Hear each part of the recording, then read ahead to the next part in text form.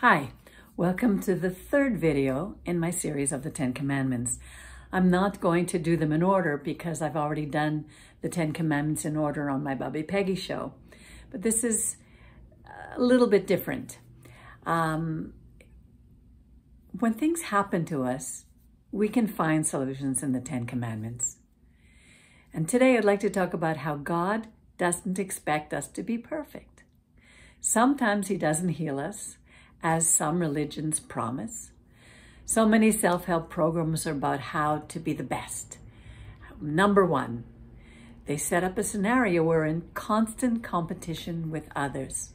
Who has more, who looks better, who feels better, who's stronger, almost the survival of the fittest.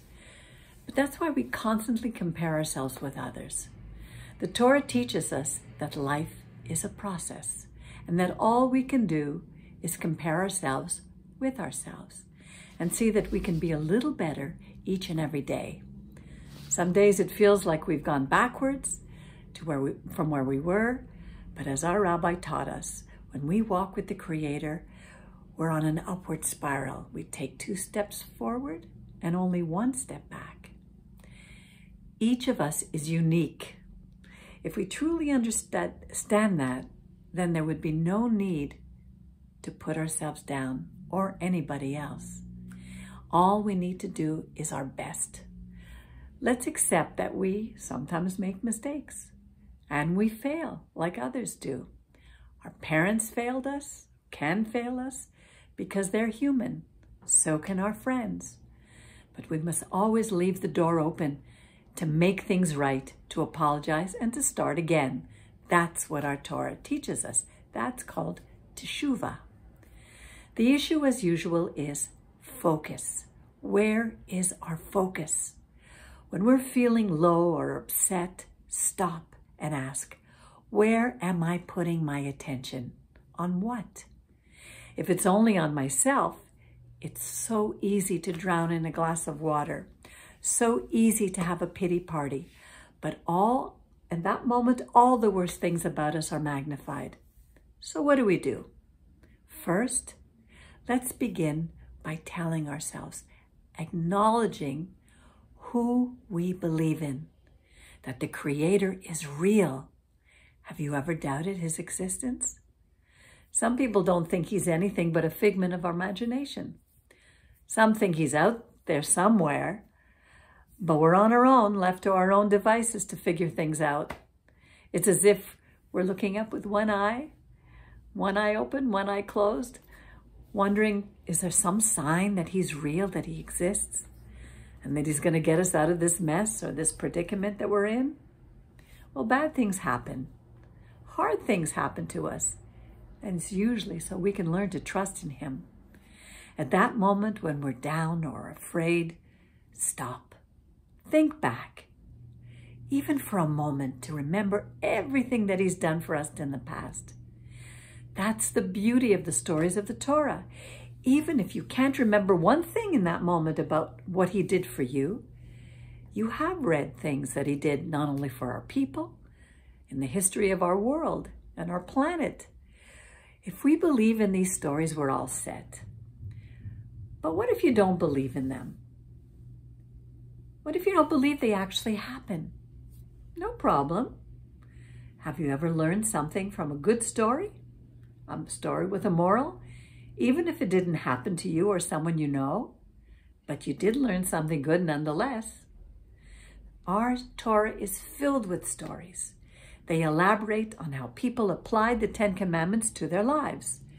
What happened when they obeyed? And what happened when they didn't? I started out by saying how we compare ourselves with others. When we're a teenager, unless we've had very healthy parents who help us get through tough times, we struggle with how we look, how others see us, how dumb we feel. Emotions are running through us like an ocean. Even adults feel these same things. But usually, at 12 for a girl and 13 for a boy, these emotions are heightened because we're becoming an adult, now responsible before God for our thoughts and our actions. No matter our age, if we look at the 9th commandment, Do not bear false witness against your neighbor. That also applies to us. Am I bearing false witness against myself? Am I believing lies or wrong things about myself that were placed there by others? They didn't do it on purpose, but these things happen. Again, back to focus. If I focused on how God created me, in Genesis it says, he formed man from the dust of the earth.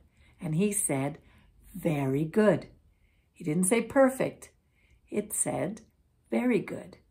That means we have room to make mistakes. We should learn from our mistakes. Don't ever be afraid to make them. If we're not making mistakes, we're not doing anything worthwhile. Now let's take time to stop and think about what it says in Psalm 139. Search me, O God. Know my heart. Test me, know my thoughts. See if there's any wicked way within me and lead me in your everlasting way. That was our Rabbi's favorite psalm. Every time we pray this to God, he has a way of revealing those things within us that need to be corrected. Be willing to go through it when he does reveal them. It can feel like Jacob wrestling all night with a man, but he won, and his name was changed to Israel. You will prevail, and you will come out the other side, a newer and better person than before. I wonder what our new name will be. It's a long, lifelong process. It doesn't lead us to perfection in this life, but it helps us to improve every day. When something about ourselves is revealed in this process, don't hold on to it as if it were the precious in the Lord of the Rings, but be willing to go through a paradigm shift, to change your way of looking at it when it comes to the light, and let it go. God even helps us with that. That's where the relationship with our Creator and following his commandments is the best of all earthly systems. Thanks for listening. Don't forget to press the subscribe button so that you won't miss any of our videos. They're so important in these crazy times because the Torah is the truth. Please support us financially so that we can continue to bring these lessons to you.